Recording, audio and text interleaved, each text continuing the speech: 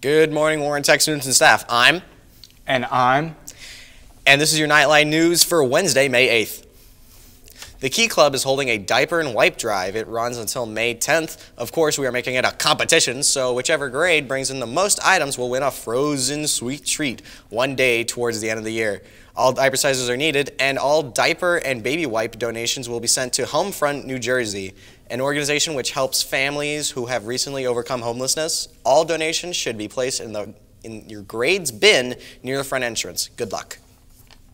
They are also holding the second annual Breast Cancer 5K Walk/Run again this year on Saturday, May 18th, with the rain date of the following day.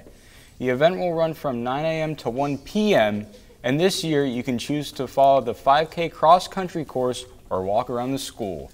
There will be food, music, vendors, kids' activities, and more. All money will be donated to Evolve Pink, a local organization which supports breast cancer patients and survivors. Tickets are $10 for adults, $5 for students and children. Thank you for your support.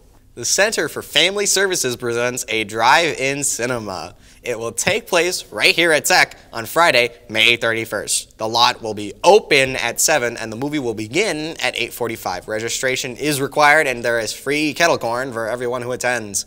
There are taking movie suggestions on the registration form, so the movie choice will be determined later. Register by scanning the QR code on the flyers around the hallway. Thank you. Attention junior class, lottery tickets for the Tricky Tray fundraiser are due today. If you brought in lottery tickets, bring them to the PTA mailbox. Thank you. Have you ever considered running for a position on the student government board? If you have a GPA of 3.0 or higher with no level 3 offenses, now is your chance. Petitions to run for office are located outside of Mrs. Johnson's room, room 387. Don't just talk about helping to be part of what goes on at school.